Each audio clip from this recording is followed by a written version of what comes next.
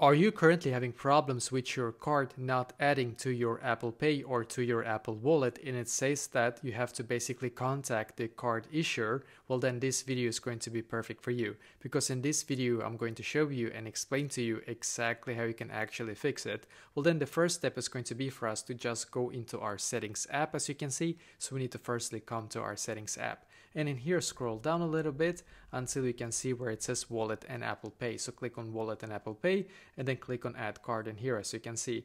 Now the best thing for you to actually check is that, for example, if it's a travel card and you have accidentally clicked on debit or credit card, that might be one of the reasons why you're not able to actually add your card, just so you know.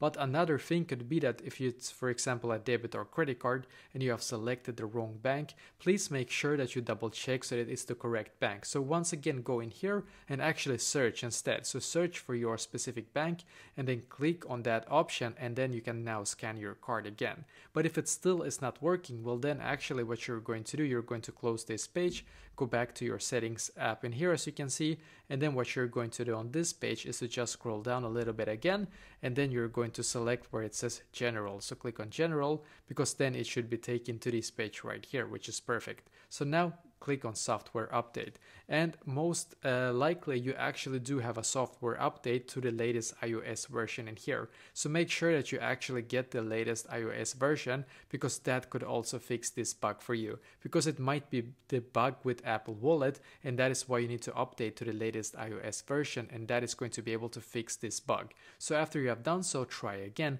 and if it still is not working, well, the only way that you can actually fix it then is to just contact your bank. So if it's a debit or credit card, you will need to actually contact your bank and tell them that you're not able to add your card because that card, for example, might be blocked, or it has actually passed expiration date, for example. That could also be one of the reasons, just so you know. But that is basically exactly how to fix this issue.